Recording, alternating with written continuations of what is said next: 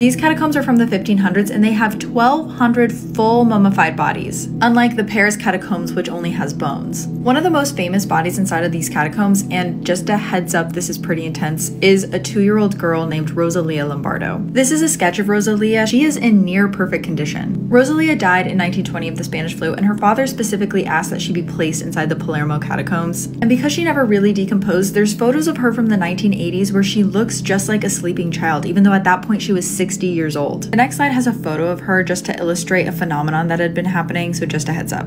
Before she had been put in the glass case, guests would actually complain about seeing her eyes open, which was shocking to them because she was in such perfect condition, but they could actually see how crystal blue her eyes were. Like, they definitely weren't hallucinating this happening. Employees explained that it was just a trick of the light. Her eyes actually hadn't fully closed, so depending on how the light was, her eyes looked more open or more closed. But some people are so afraid of seeing that happen that they refuse to visit the catacomb.